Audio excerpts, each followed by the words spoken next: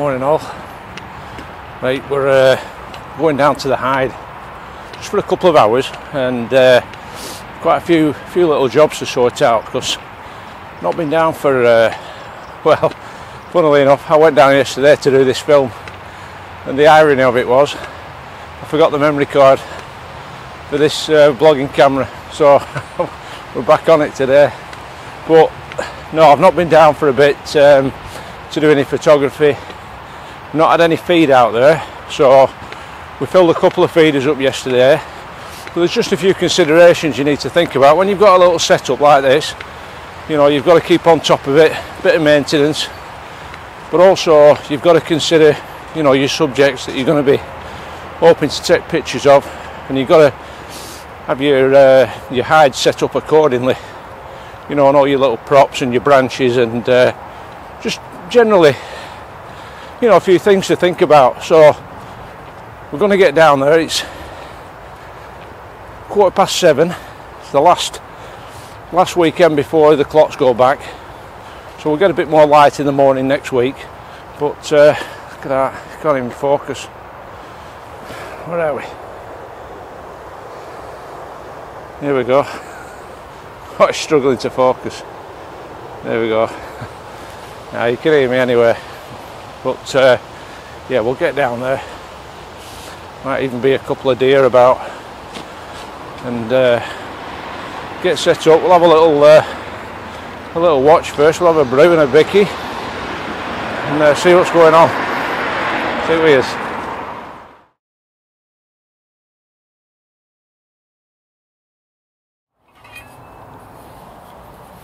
Morning, folks.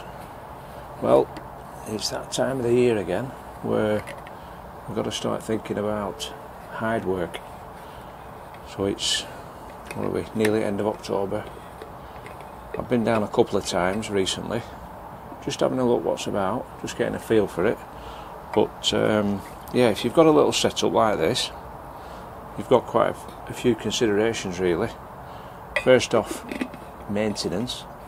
So get yourself down here, you know, oil the locks on the door, oil the hinges on the latches, check for any rodent infestation, you know what I mean. This time of year, rodents are starting to look for places to shelter and nest, so just, you know, have a check that they've not chewed in anywhere. Check the roof, you know, if there's any vegetation on the roof, get it off. Any branches that have grown maybe into the felt, you know, trim them off. Just try and keep it clear really.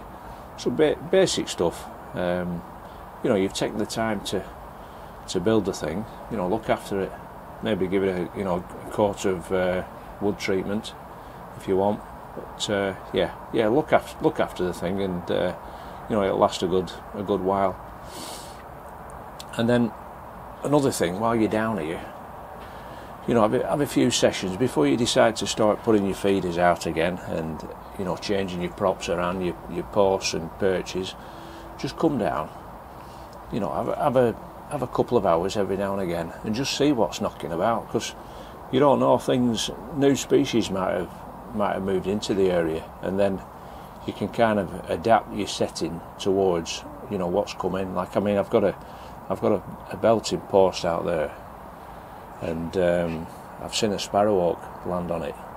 So, you know, I've not seen that last year. So, you know, species, they move around, and, you know, if they get settled in a particular area, that might become a regular thing for it. So yeah, just get a feel about what species you're going to target, because I know this year in particular, I want to get some really nice jay pictures. I've had really good jay pictures before, but I'm just going to change the feeding tactic with the jays, because I generally put peanuts out for them, and I don't, it's just a bit of a bugbear of mine, I don't like to see pictures of jays eating peanuts, because it's not a natural food source for them. So I'm going to start feeding them acorns, because last year were rubbish for acorns. I couldn't find any. It just a really bad year for them. But this year there's tons of them about. So later on today I've got a right good location. I'm going to go and collect a load of acorns, get them back home, get them dried out. The thing is with acorns, if you're going to go and collect them and use them for a feeding station, don't put them in buckets, because the thing is they'll get damp, they'll start to go mouldy, and they'll start rotting. So try and get them out on on sheets or pieces of mesh and dry them out, store them like that. So that's going to be one job this year, is getting the jay pitchers, the buzzards as well. I'm going to start feeding them shortly. I know people say you shouldn't feed stuff, but I mean, it's roadkill that I've collected. It only goes out a couple of times a week, and it's just a bit of a treat for them. I mean, I don't see the harm in it, to be honest. That roadkill's going to get eaten by something anyway, so it just helps them out during the winter. They're not reliant on it. It's not like I'm feeding them every day and they're becoming it's a super reliable food source every day. I don't want that to happen. It's just something that they can see every now and again, come down and give you the opportunity of a shot. So that's the thing, feeding wise. Your feeders, really important to give them a good clean. Alright, I just tend to clean mine in some Milton sterilising fluid. Give them a good scrub, take them to bits. If you've got threads on them, oil the threads. Again, it's just basic maintenance stuff really, just looking after things. Again, going back to the the species that you're expecting to see. I mean, this particular spot where I'm set up, last year the grass was mown, but the landowner, I asked him if he'd leave it, and he has done it. It's fantastic, and it's all grown wild. And there's a couple of areas that I think I'm gonna try and cut it back a bit, just get a hand scythe, because there's certain species, your red wings, field firs, once they've got rid of all the berries off the trees, they're probably looking for another food source. Now, I've photographed them in orchards before now, and I've loads of apples at home. There's apples all over the place. Again, it's something, a food source that you can collect. If your neighbours have got apple trees and they're not doing anything with them, just ask them whether you can take them. And again, store them. You can store them in paper and put them in boxes, and they'll last all winter. But it's something you can put out. You can put out for field firs. Redwings will come down, thrushes, blackbirds. Cracking food source.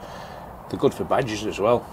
You put some apples around a badger set, and they'll get tucked into them. So that's another thing. The deer will eat it. When they're struggling as well, they'll.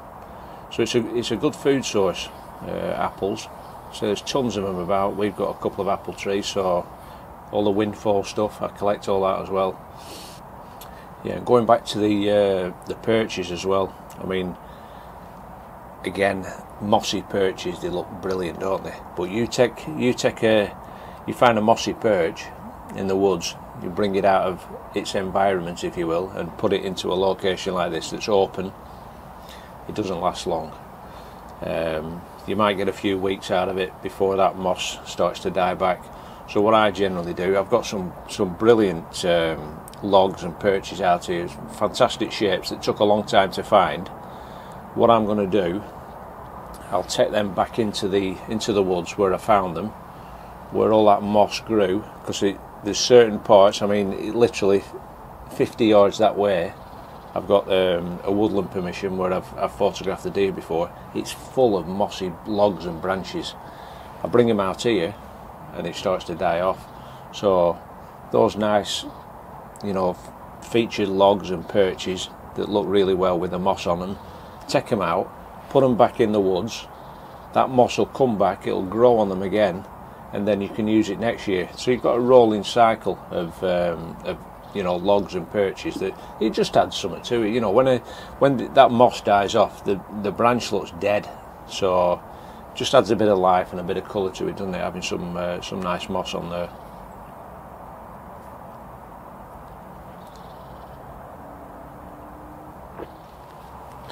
Yeah, when you come down and you're setting the hide up, setting your perches up, looking at new positions for things, bring the camera, because it's one thing, seeing it in your eye and thinking, yeah, that's going to look right, and I'm going to have that there, and that's going to look right, but you need to see it through the viewfinder.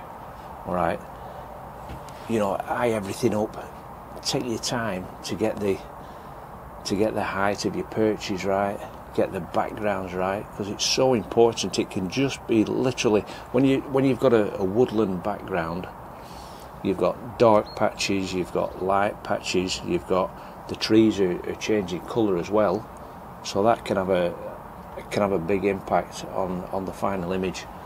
So maybe even adopt one of them posts that I made, you know, the adjustable post. They're fantastic for, you know, giving you that variation in height. Maybe knock one of them up, but if you haven't got one of them, just take your time, you know, scope it out through your viewfinder, have a look, think, right, it's a too dark a background, or it's too green a background, and move things accordingly and take your time. It's easy if you've got someone helping you as well. You know, if you've got an oppo who can come down, you can say no, move left a bit, down a bit, and it's so much easier because you're back and forward, and you know it can be a little bit difficult on your own, but it's worth taking the time to get the position of them props and them perches just right. I'll tell you what I did yesterday when I came down.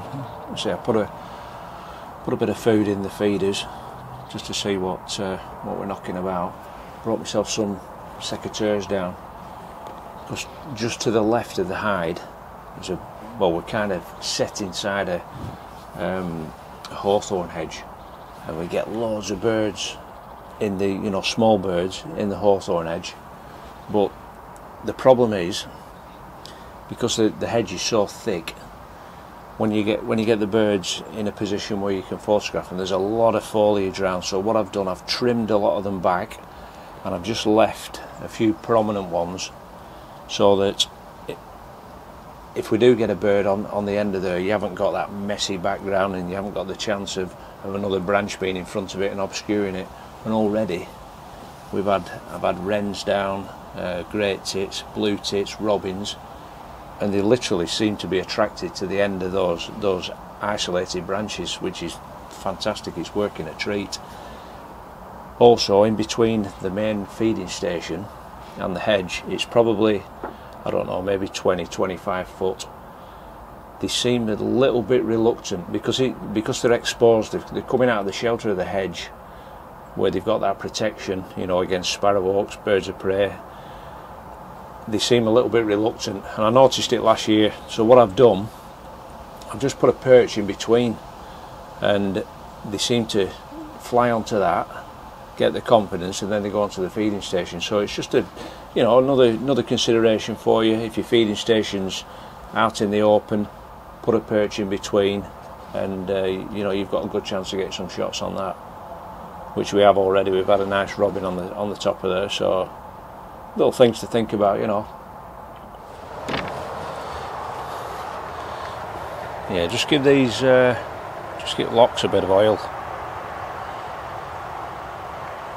Better using oil rather than WD-40, because you don't run out as much. And get some decent locks. That's crap, it might as well be made of chocolate, that one. We're going to change that. This is a decent one, little square, that'll last forever. A bit of oil, just winterise them.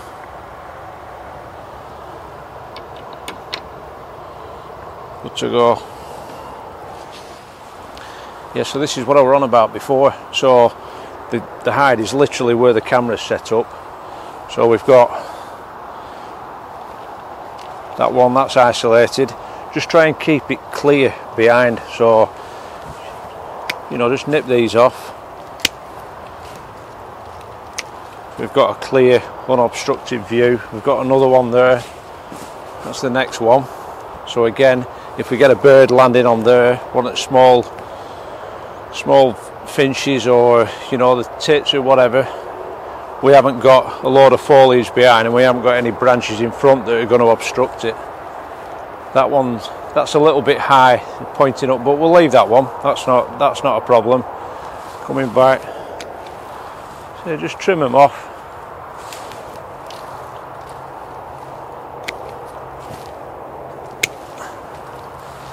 And then we've got that one, that's the next one, and then we've got this one here. So in line here we've got 4 decent branches that there's a good chance that something's going to land on. There's still tons of cover in here in the main hedge, but just gives you a better shot of a nice uncluttered photo. So this is the perch I was talking about before. So our main feeding station here, that's probably, let's say, about 20 foot from the hedge. This is where all the small birds tend to congregate in here. They've got safety in here, so they're flying to there, but they're a little bit tetchy. So I've just put this here, just halfway, and what they'll tend to do, they'll come on to the end of these branches, so we have a chance of getting a shot on there. They'll fly onto here, not all the time, and then they'll fly onto the feeding station and then back into the hedge. So again, it gives you a little bit of an option, something different. You know, you can we can leave that in, we could actually put a clamp on there, we could put another branch on, you know, a nicer twig. We could even put like some of these trimmings that we've took off. So, you know, with a bit of hawthorn there, it's got a few berries on, you could even just clamp that on there and there's a good chance you'll get a shot on there. It's just mixing it up a bit, you know, just keeps the photos different, keeps them, you know, from getting stale as well. Now, I was talking before about these posts. This one in particular, I had some cracking jay pictures on there last year, some beauties, you know, stood on that little branch that's coming out, and it was full of moss. You can still see remnants of moss on there, but it's kind of had it now. So we're going to take that one out. We're going to put that back in the woods where all the moss grows, and we're going to change that for another one. Might take 12 months for that to, you know, to get all mossed up again, but you know, it's good for next year. We've got that rolling, kind of a rolling program, if you will, of posts and branches that we can keep going back to. But that's a crack at that. So again, looking down here, the hide is just behind the camera. So what you want to consider is whether anything in the foreground is obstructing your post. I mean, we've got this little bit of a log set up out here. Only put this down yesterday, so you know, this will be nice for jays, magpies. We do get pheasants down here as well, but you know, sight it up. Just if there's anything, we're not so here actually, to be honest. Sometimes these can get in the way, but I like to leave them in. Might move that one. Good thing about these is you can just snap them off. But the wrens, they go mad for these. They love them. So what you can do, I mean, these are dried, to be honest, so you can just pop them in the ground. You know, if there's a particular cluster of them, yeah, we can just drive that in wherever we want it. If there's a few there, we can just press that in the ground and we can have our own little setup, if you will. Again, you could put a few of them together, but yeah, for some reason I don't know whether they're full of seeds them or not, you know, but yeah, we do get a lot of wrens on these. They seem to pick at them. So yeah, sight it up, you know, have a look. That's where where the buzzards tend to come down, where I put that big log set up. Let's go down and have a look at that.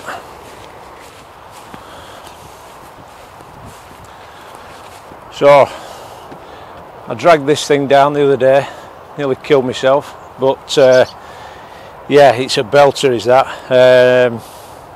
This is where we're going to be putting, you know, we'll put our pheasants or whatever we've got in the freezer that we've been picking up over the season, and we'll hopefully get some buzzards on here. It'd be nice, it'd be lovely to get one landing on there, but it's just a shame that we've got this banking behind. Now what I will do, once I've got them feeding confidently, might just try moving it forward a bit. They just seem to be a little bit reluctant to come down. When last year I tried moving it forward and they seemed a little bit reluctant, so whether they've gained a bit of confidence this year, I don't know.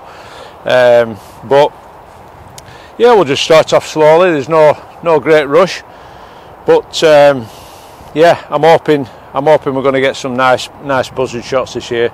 Be great to get one on the end there, it really would. Yep, we're going to take this out now. There we go. So that's been in practically, I don't know, probably about 9 months, this one. A belting shape log, really unusual shape. So as you can see,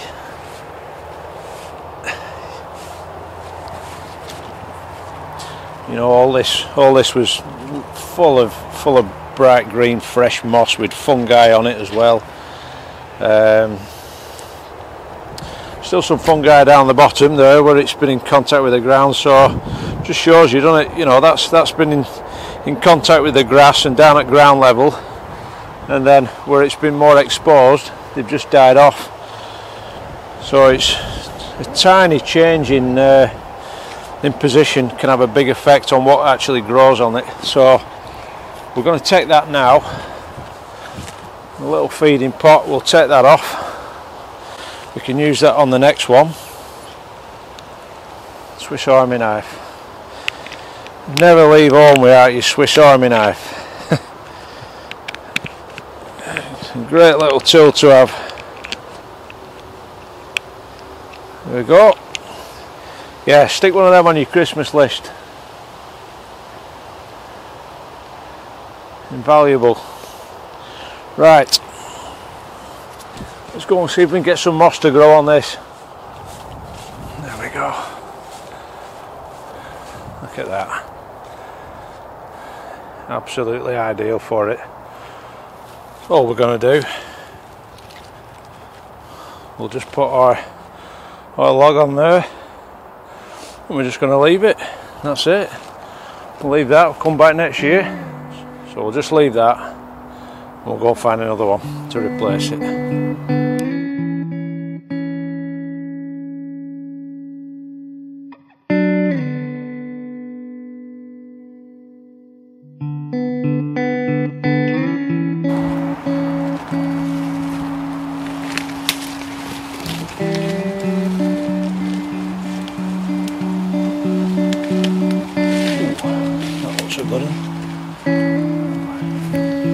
Oh, yes. Now that is a cracker. Look at that. Wow. That's what we're talking about. So, that was just stood there. It's almost, well, it's self-supporting. It's like a bloody tripod. It's even got some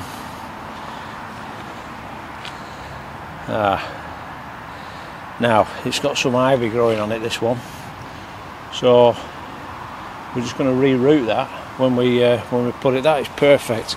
So that is just standing up on its own. We've got the ivy up there, we've got the moss on here, and if we can put a feeding pot on the back of there and get a J on top of that, that would be absolutely perfect. So that's what we're going to take. We're going to use that. That's a brilliant little prop. Just nice with that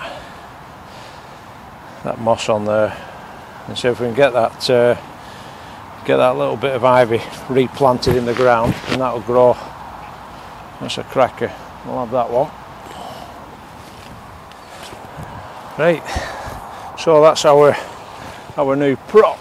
So while that other one's back on the moss pile, we've got this. And what we want to do, with that little bit of ivy on there, we want to keep that going, we want to keep that alive. So this hole that we had the last one in, we're just going to, we've got some fresh soil there, just find a nice position for that. Obviously in a spot where, have a look where the hide is, so the hide's in that orientation, I think that'll look cool like that. What I am going to do, it's a bit wobbly that. I think, yeah, when I come back I'm going to get a couple of ground pegs, some big pegs, and we're just going to peg them two legs down, so that's nice and sturdy. But yeah, I can see us getting some decent shots on there, especially the jays and the magpies. We'll put a nice big feeding pot on the back here with the acorns in. Start off with some peanuts, get them used to that, get them used to coming down onto it, and then we'll change it over onto the acorn pot. And yeah, it's a belter, is that? It's a cracker.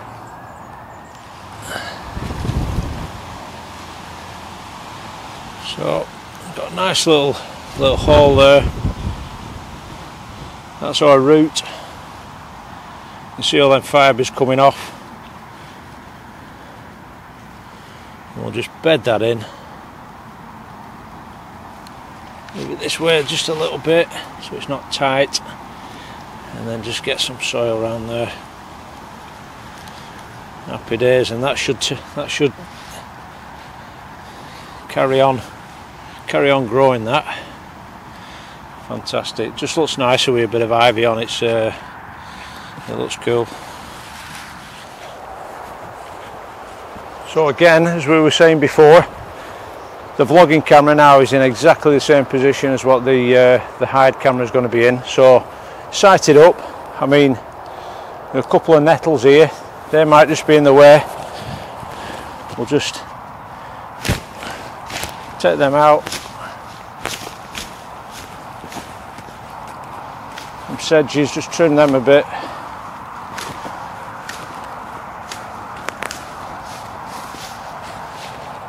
There we go. Some grasses here. We'll just drop them down, trim them a bit. There's nothing worse than having a real good setup, a bird landing on it, and there's something in the way. It's all about preparation. So it's worth taking that time to just get it set up, sight it up, and make sure you've nothing. It only takes one branch, or you know, one nettle stem or whatever, just to be in the way, and it can ruin what could be a, you know, a killer shot. So just worth taking your time and getting it right. Not so bad in the foreground. You know, it's nice sometimes to have some vegetation, you know, at the right height, and it can add a real nice effect. You know, you've got the blurred foreground as well. So but yeah, that's all right, is that? I'm happy with that. So there we go. That's that change round. And then, say once you've you know, once you've got it changed around, just have an hour. Just sit here, have a brew, get a brew on, and then just watch and see what happens. You never know, do you? You never know what's going to happen. So I think later today, I'll tell you what I'm going to do. I'm going to do the review on that, the hockey. I've just got delivered the Tragopan Hockey V3. Slightly different. It's had a couple of modifications on it. There's the big thing is the colour difference. I did you know, mention a few concerns about the colour on the Monal.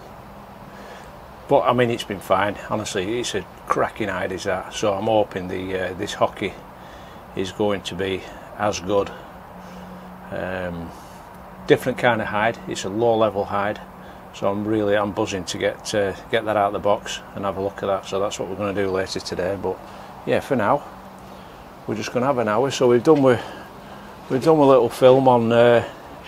It was just a bit of a catch-up, really, a bit of a hide maintenance and preparation for the hide season, because that's what it is. The say the birds, the food's becoming a bit less scarce, or the leaves are coming down, so you know they're going to be looking for extra food sources, and you know, something like this, it's perfect. You know, they're not completely reliant on it, but it just helps them along, doesn't it? You know, people say you shouldn't bait stuff and you shouldn't. Well, you know, what do we do with garden birds? You're putting food out for them, aren't you? So like I said, I mean, you know, putting stuff out for the buzzards to come down, I've no great big issues with it. They're not reliant on it. It's just a bit of a bonus in it for them, and it's just helping them out through the winter. So like I said, I'll probably put stuff down 2 days a week for them, and if we get some pictures, we get some pictures, don't we? But we had a bit of success last year, so yeah, I'm looking forward to it. It's worth just putting that little bit of time and effort into it, you know, a bit of preparation. Spend a couple of days getting all your perches right, getting your feeders clean, just getting set up, and yeah, you'll reap your rewards later on in the season, hopefully. So hey, thanks for watching us. Give us a like, maybe subscribe, share it, whatever, and yeah, no, I really appreciate the support. I get some great comments off people, and I really do genuinely try and get back to everybody. If I haven't done, I apologise, but yeah, I try and reply to everyone. Yeah, we're getting there. We're nearly on 2,000 subscribers, so we'll do that walking stick competition. So yeah, someone will win that. But yeah, thanks for watching us. Look after yourself, stay safe, and we'll see you out there.